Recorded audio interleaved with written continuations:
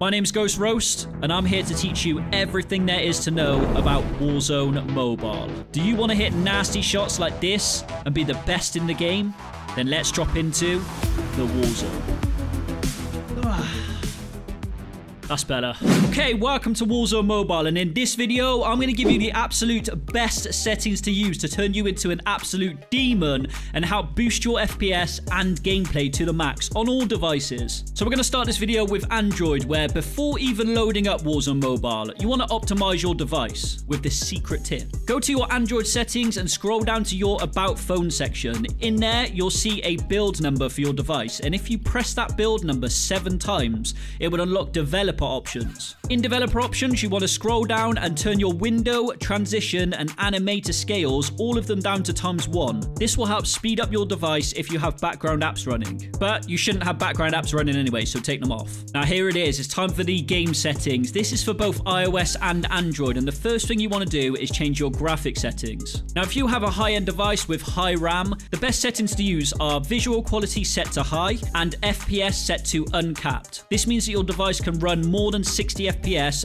even all the way up to 120 FPS, depending on your device. Now, for low to mid-end devices, if you've got a device that's around sort of 3 GB of RAM, you should still have the FPS set to uncapped to get the most FPS as possible. But if you are experiencing lag issues by having the uncapped FPS, then keep lowering the visual quality until it feels good. Also, make sure to have the frame rate option enabled here and allow high-res streaming here. For your field of view, you want to have that on the highest as you can, because anything 90 or below will feel too up close and it will make it harder in gunfights. Now let's get on to the control settings. The first thing you want to do is customize your HUD, and Warzone Mobile has a lot of buttons which can be quite scary. So here's an image that I've made that shows you what every single button does. Now your HUD is going to be obviously customized to you, and everyone's HUD is going to be different. So if you're a 2-finger player, if you're a 6-finger player, they're all going to be different. Here's what mine looks like, and I use 5 fingers, and it's easy to use, and feel free to copy it if it helps. So there's some things you need to do on the HUD menu.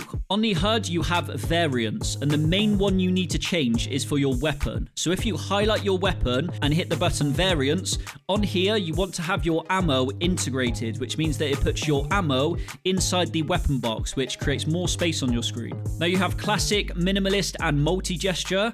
I like to use minimalist because it just adds a 1 weapon box on the screen, so all you need to do is tap it to change weapon when you're in the game. And then if you back out of the HUD screen, you also have your control sets, which is your HUD presets. You can save any of your HUD presets if you're on controller, if you're on mobile, and even some of the default ones are quite good as well, so you can mix and match and find what best HUD works for you. But to get the best out of the game, you want to create and customize your own. Now back to the main screen. Your weapon trigger you want to set as manual fire. If you have auto fire, it means that you only have to move your cursor over the enemy, but there is a slight delay in shooting, so you want to have it set to manual, so when you press the fire button, you're firing yourself. Now let's cover the control settings, which are very important, so pay close attention. Automations you want on to make it easier for you. You want auto pick up weapons, which means you won't have to look at the floor and pick up the weapon yourself, which wastes time. All you have to do is walk over it and your character will pick up that weapon. And you can also set priorities too, in which weapons you want to pick up first. And then if you scroll down slightly, you want to set parachute to manual, as it gets very annoying when you're jumping off buildings and your chute just goes off automatically. And then just below that, you want to set auto crouch to off, so you can crouch yourself. You don't want to be auto crouching. Sprint to stand you want set to on, because when you're either crouched or prone, you just need to tap the tack sprint button